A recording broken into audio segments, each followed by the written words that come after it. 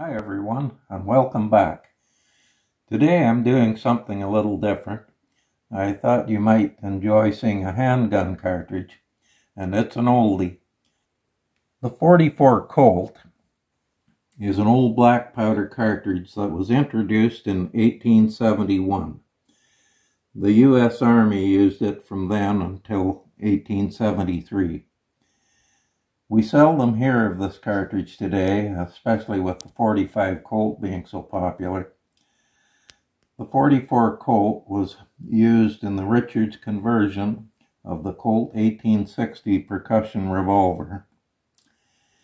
Later on, the 44 Colt ammunition was loaded in both black and smokeless powders up until about 1940. The black powder military load was a 225 grain bullet with a velocity of around 640 feet per second.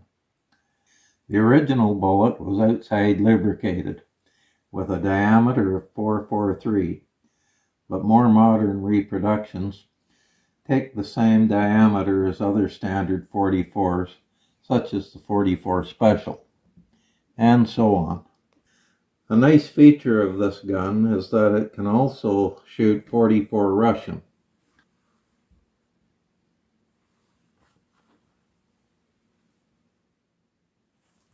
As I mentioned, the 44 Colt had an outside lubricated bullet. This is a photo of an original 44 Colt. This is one of my reloads. So the original would take this bullet. As you can see, it is even with the OD of the case. Here's the type of bullet we use today, inside lubricated, and so this one measured 443 and this one would measure 430.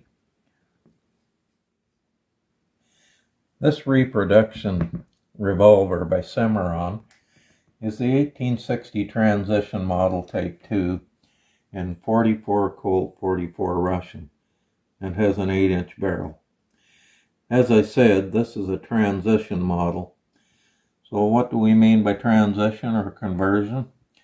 Well, the original revolvers were muzzle loading percussion, and they drilled through the cylinders and a Richards Mason conversion ring and gate were added.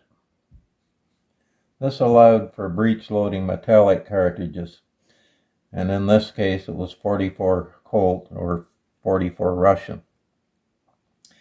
This revolver is an open top design, which lacks a top strap over the cylinder.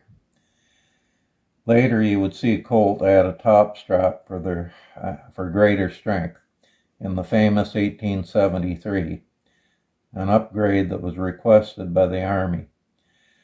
Remington had already beat them to it with their model 1858, which featured a top strap. The trigger pull on this particular model is quite light, measuring 1.5 pounds. And this being the Army model means it has longer grips, which gives me more comfort when handling and shooting. In order to get as perfect a copy as possible, the company worked from an original in the antique collection. These old cartridges are very gentle and they're easy to shoot and make a day at the range more enjoyable. I hope you enjoyed this video, and I hope you will tune in again, and don't forget to like, subscribe, and hit the notification bell. Also, I would enjoy seeing any comments you have or questions. So long for now.